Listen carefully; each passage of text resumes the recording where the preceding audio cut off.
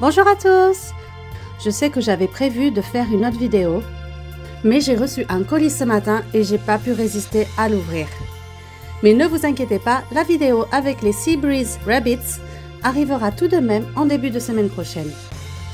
Donc voici les Latte ou les chats Latte en français. Bon, alors j'étais très impatiente de découvrir cette famille. Rien qu'en voyant les images quelques semaines plus tôt, j'étais déjà complètement fan. Le thème, les couleurs choisies, j'aime vraiment tout. Ils me rappellent beaucoup les Whiskers Cat, car ils ont aussi un pelage avec 3 couleurs. Après, les couleurs sont beaucoup plus claires, c'est donc moins flagrant que sur les Whiskers Cat.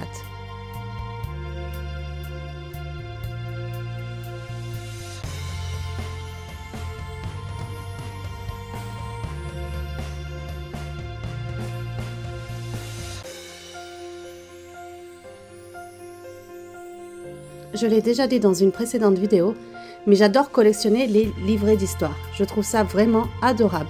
Est-ce que vous les gardez aussi ou est-ce que vous les jetez? Perso, je garde tout, jusqu'à la boîte. Parce qu'en général, je les remets dans la boîte pour éviter qu'ils prennent la poussière, tout simplement.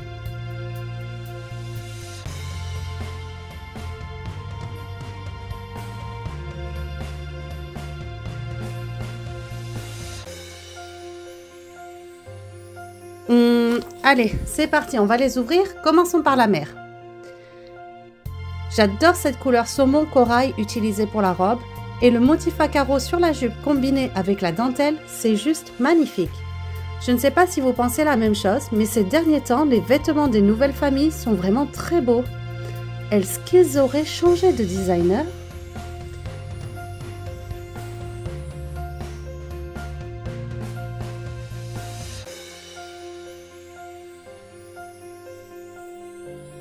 Ensuite, le bébé, il est vraiment adorable. Sa tenue est juste basique. Par contre, j'aime beaucoup la couleur.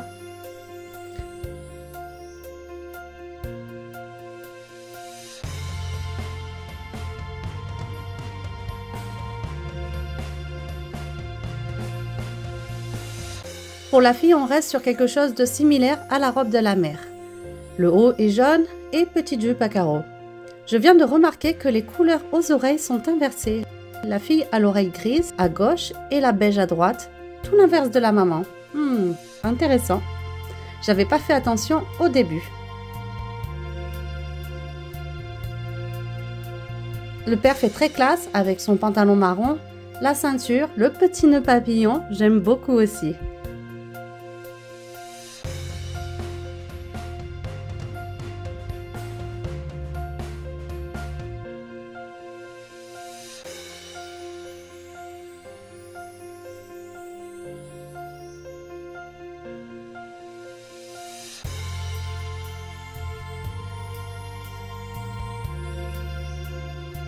Allez, passons maintenant aux accessoires. Le premier objet est un sac de shopping. Le design est plutôt simple.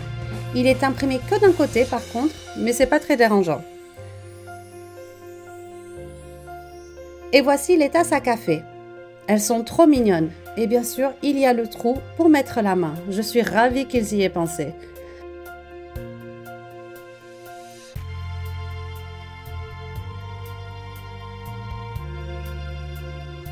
Je voulais essayer de mettre le café droit, mais la main étant inclinée, ça n'a pas fonctionné. Il y a tout juste l'espace qu'il faut pour la main. Pas de rotation possible.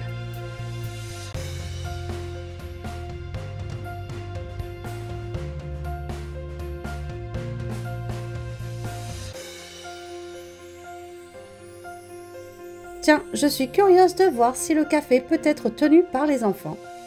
Bon, bah ça marche. Et il y a un peu plus de place pour changer l'inclinaison, vu qu'ils ont les mains plus petites. Bon, je vais quand même le remettre dans la main du père, c'est quand même plus logique. Il y a aussi une assiette ainsi qu'une gaufre liégeoise.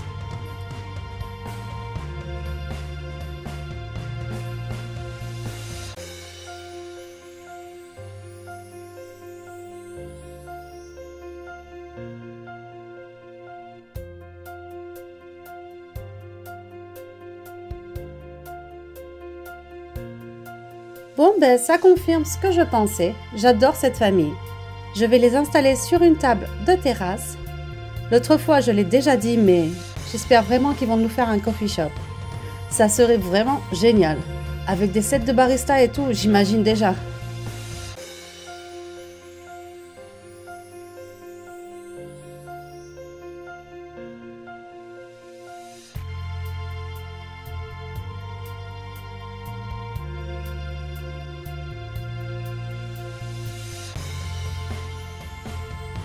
Pour conclure, je suis très satisfaite de cette famille.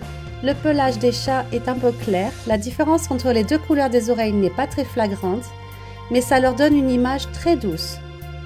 Et bien sûr, le petit plus, ce sont les accessoires. Il n'y en a pas beaucoup, certes, mais c'est mieux que rien. Les vêtements, j'ai rien à redire dessus, ils sont simplement très beaux, tout me plaît. J'espère que cette vidéo vous a plu. Si c'est le cas, likez et abonnez-vous pour ne pas rater les prochaines vidéos. Et à la semaine prochaine pour une nouvelle vidéo. Bye bye!